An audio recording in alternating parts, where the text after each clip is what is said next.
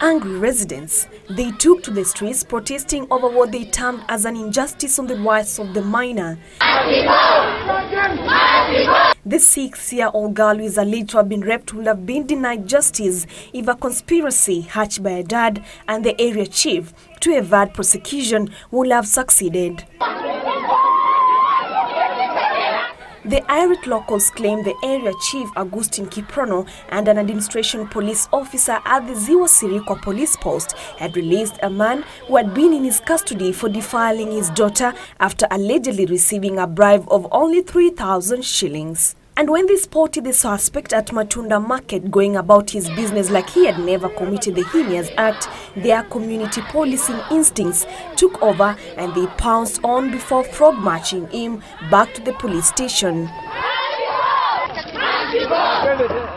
The chief was quick to deny the allegations alleging political underdealings. Kupigia Sergeant kumuuliza kwamba huyu jamaa amekuwa released kwa njia gani. Yeye aliniambia kwamba huyo mjamaa alitoroka wakati Zachin alikuwa ametoka, kwa sababu hakukuwa na askari wengine hapa, alikuwa ametoka kwenda kununua mboga. The locals now want the government to take action against the chief and the officer. Brenda Kiprono reporting for Channel 1 News Hour.